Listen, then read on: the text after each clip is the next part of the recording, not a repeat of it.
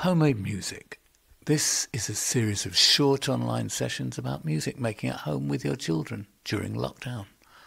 It's based on themes that teachers and pupils have been exploring in primary schools with us, and we hope the whole family are going to find homemade music entertaining. We'll be putting a new session online each week. It's all about having fun with sounds and music, tuning the ears of children and parents to music beyond the confines of harmony and hit tunes and popular classics. It's not about acquiring musical chops or reading music or practicing scales. We embrace free music, found sounds, music for non-musicians and musicians. It's all about people discovering or rediscovering their musicality, tapping into the music that's inside them and that's all around us. So, Homemade Music 1. It's a sonic version of Kim's game. Preparation. You're going to need a blindfold for each player. You also need to choose a selection of objects that can make 10 good sounds. They should include some found objects like a stone in a can, a sheet of paper, an elastic band, and also some more orthodox musical implements like a xylophone or a mobile phone or a music box, things like that. Put them all on a tray and cover them with a cloth before any of the players have seen them. So this is how you play the game. Blindfold all the players. Make your sequence of 10 sounds twice. Then cover the objects and take off the blindfolds.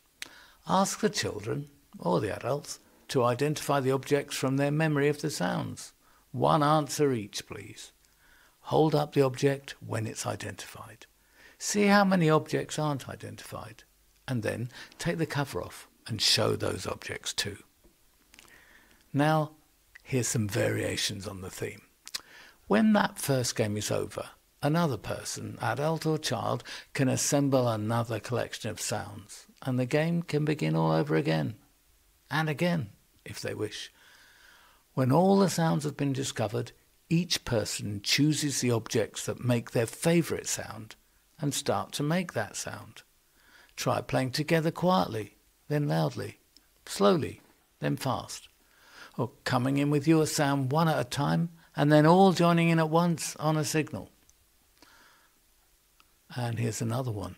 You can use mobile phones or other recording tools to get members of the family to collect 10 sounds from around the house or 10 sounds from outside. Then ask them to play back the sounds one by one and see if anyone can recognize them. Oh, and by the way, if you haven't got any items you can use as blindfolds, you can put all the objects in a box and play them with your hands inside the box so the objects can't be seen. And that's Homemade Music number 1. Hope you've enjoyed playing it. Back next week with more.